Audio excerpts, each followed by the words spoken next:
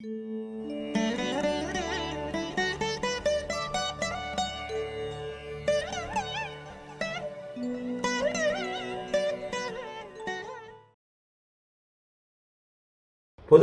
காவல்துறை நீதிமன்றம் அப்படின்னு வந்துட்டாலே நம்ம நாடுகளில் பார்த்தீங்கன்னா, நம்ம நாட்டில் காவல்துறையும் நீதிமன்றமும் சிகப்பு நிற அமைப்புகளில் தான் இருக்கு.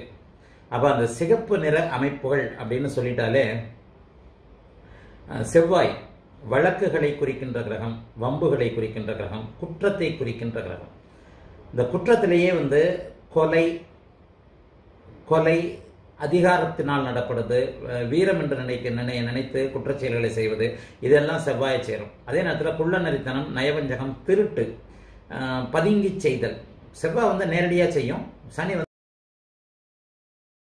வன்முறை இல்லாத இடத்துல சனி, ராகு, கேது போன்ற பாவத்துவ கிரகங்களும், பாதி சூரியனும் வருவாருங்க. இந்த இடத்துல அடித்து பிடுங்குதல் அப்படிங்கிறதுல பாதி சுபரும் பாதி அசுபரமான சூரியனும் வந்துடுவார். ஏன்னா வெகு பாப கிரகத்துல அரைப்பாவரான பாவகிரகங்கள் வரிசைகள் உங்களுக்கு சொல்லியிருக்கிறேன்.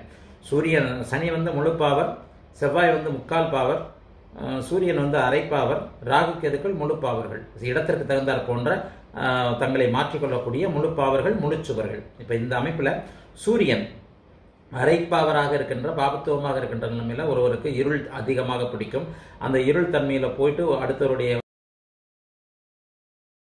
வழக்கு தீர்ப்பு வரப்போகிறது அப்படிங்கிற நிலைமையில உங்களுக்கு 11ஆம் பாவகம் சம்பந்தப்பட்ட தசாபுக்தி அமைப்புகள் நடந்து கொண்டிருந்தால், 11ஆம் பாவகத்தில் சுபத்துவமாக, அதுலேயே இங்க பாபத்துவமாக இருந்தா சரியா வராது.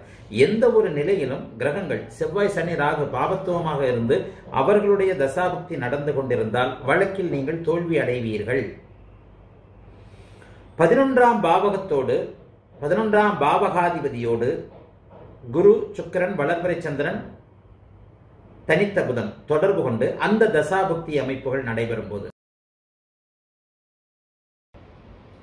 6, 8ஆம் பாவகங்கள் ஒரு ஜாதகத்துல ஜனன லக்னப்படி 6, 8ஆம் பாவகங்கள் பாவத்துவமாக இருக்கின்ற நிலைமையில அதோடைய தசாபுக்தி அமைப்புகள் நடக்கின்ற அமைப்புல நிச்சயமாக ஒருவருக்கு வழக்கு சம்பந்தமான விஷயங்கள் நடக்கும். கடன் நோய் எதிரி, இப்ப அந்த கடன் நோய் எதிரியில கடனும் எதிரியும் அங்கே முழுமையாக நடக்கும். எதிரி இருக்கும்போது தான் நமக்கு வழக்கு வருகிறது. எதிரி இல்லாமல் நமக்கு வழக்கு இல்லை. யாரோ ஒருவர் கண்ணுக்கு தெரியாத ஒரு எதிரியின் மூலமாக நம்ம வழக்கில் போய் மாட்டுவோம். அப்ப அந்த 6, 8ஆம் பாவகங்கள் பாவத்துவமாக இருக்க வேண்டும். சுபத்துவமாக இருக்கின்ற நிலைமையில நிச்சயமாக இது நடக்கவே நடக்காது.